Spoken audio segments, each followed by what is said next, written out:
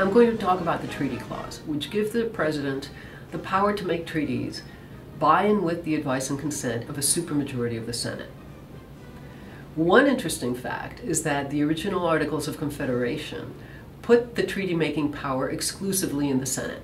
That's probably why, when it was given to the executive, the Senate was given a supermajority role of giving advice and consent.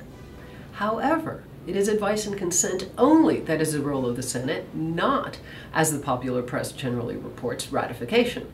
It is the executive who ratifies the treaty at the end of the advice and consent process. Secondly, and interesting with respect to advice and consent, is that although the Senate advice and consent is required for the making of treaties, it is not at all required for the termination of treaties.